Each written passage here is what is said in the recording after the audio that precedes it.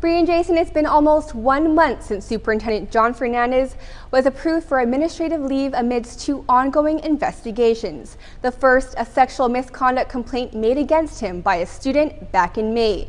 The second, a counter-complaint alleging blackmail by the complainants. The blackmail complaint was backed by 6 members of the Guam Education Board and filed with both local and federal authorities. GPD spokesperson Captain Kim Santos told KUAM these cases remain under investigation.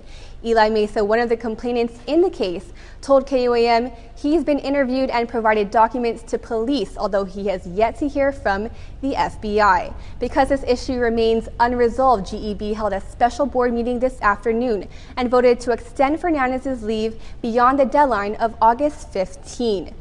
Acting Superintendent Jon Sanchez said he's confident that 100% of schools will open successfully this fall, a sentiment shared by principals in attendance at today's meeting. He said he's confident the school year will begin smoothly next Thursday. As for Fernandez, the issue of his administrative leave will be revisited at the next GEB meeting on August 30.